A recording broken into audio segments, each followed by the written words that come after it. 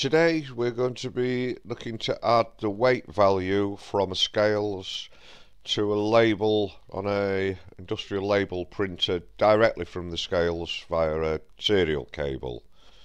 So we'll be using some Computator white label software, Avery scales and a Godex industrial printer. So first thing we're going to do is create the label. So when we're creating a label, we choose the printer from the list. We'll choose the model of printer, the ZX 1200. We're using a ribbon, so with thermal transfer, and the labels we've got today are 100 by 100, so that's okay. And now what we've got to do is we add a data source. So we give the data source, this is going to be the weight, that the data that comes from the printer. Waiting for data, that's just a label that will be on the front of the printer telling us what's going on. That's going to be the default data, so we know where to put it on the label. So if we add that, choose the data source we've just made, and we have to use a printer font because the data isn't coming from the computer, it's coming from the printer. So we'll give that a label. So if we wait there and add that, and if we just tidy that up, let's square everything and put it on now. Let's pop and make the label look like a label. So if we just type something in here, what we're going to do, Bob's Butchers, that'll do. We'll size that and center it on the label, and now there we go.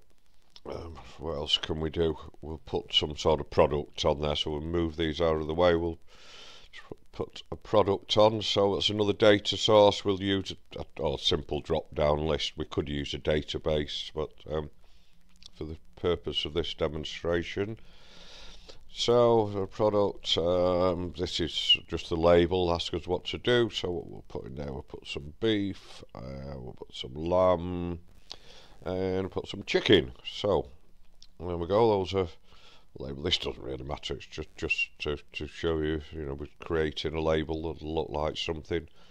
So if we add that, we're adding it as multi-line text, so that way we can always have the text in the center of the label. So we center that, no matter how long the text is. We're just using the standard Windows fonts here. So that's, and that goes, and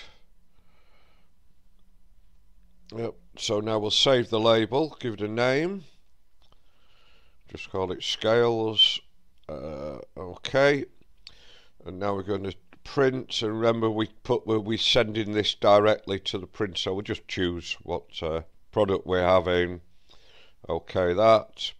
Remember, we're sending this directly to the printer, so we just send the label to the printer. So there we go, print, and that should send a label to the Godex. So it's let's have a look at the front of the printer. So there we are. We have a look at the menu, and it tells us that the scales label is in there. And you remember we wrote waiting for data. That's there. So if we haven't got any chicken, so we'll just pop a box on there, 69 grams, print, there we go. So another print it again, there you go.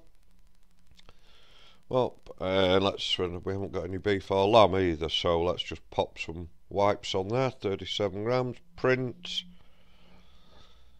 And that's basically it, simple as that. So, there we are, all done.